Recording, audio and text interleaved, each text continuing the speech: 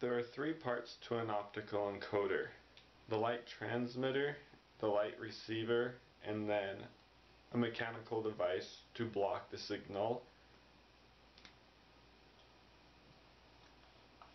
So here's the transmitter and receiver,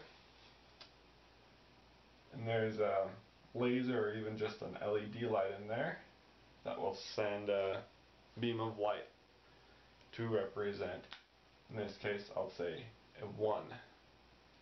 When this light beam is broken due to an obstacle,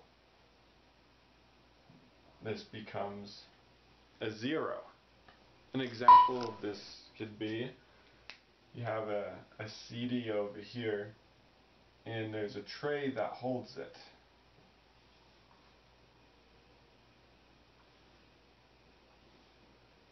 And as this moves in, it could have a ledge here, and it will block the signal, showing the sensor that the drive is closed. Another method encoders are used for is to find positioning instead of an on or off state.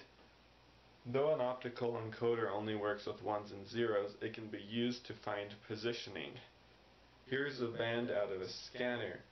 It's too hard to see with the naked eye, but there are thousands of little black and clear stripes on here.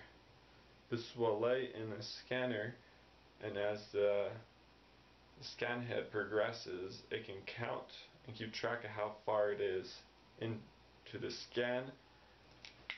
So to represent that tape,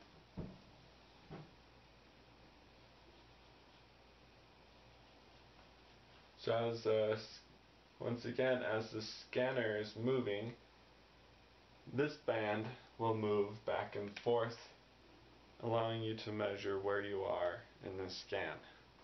Now, for simplicity, I'm going to erase these parts so I can talk more about the encoder.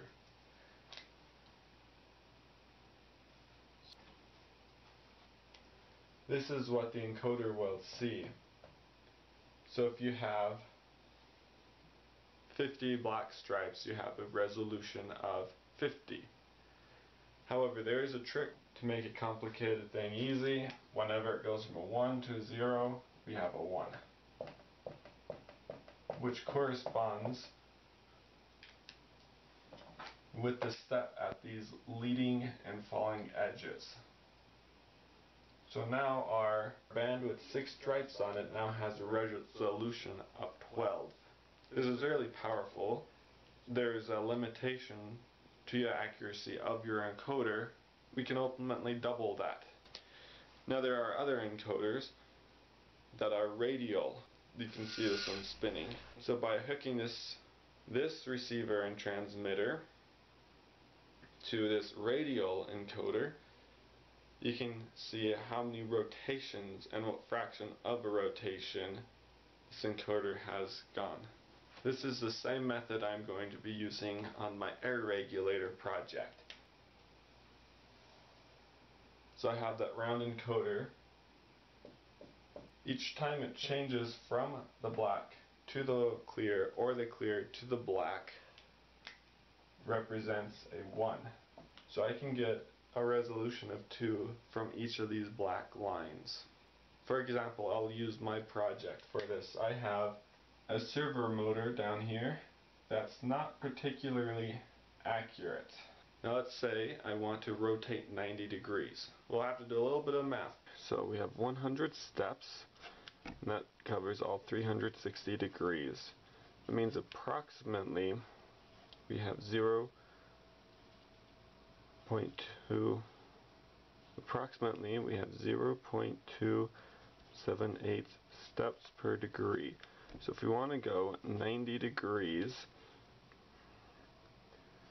and with that number we just found of steps per degree, we will go 25 degrees.